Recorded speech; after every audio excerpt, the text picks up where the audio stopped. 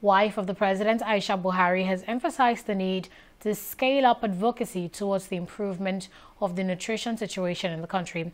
Buhari, speaking against the backdrop of the COVID-19 pandemic, said government and stakeholders at all levels must make concerted efforts to protect children from the scourge of severe acute malnutrition, as a healthy immune system is critical at this time. I want to remind us that malnutrition still accounts for a large number of deaths and underdevelopment among children under the age of 5 in Nigeria, and this situation is further worsened by the current pandemic.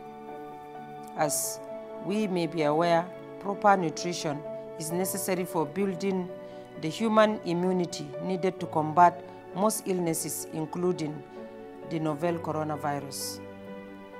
This therefore underscores the importance of nutrition and the need for greater investment at this crucial time. I want to make a passionate plea for a deliberate inclusion of nutrition-sensitive intervention as key part of our ongoing COVID-19 response efforts.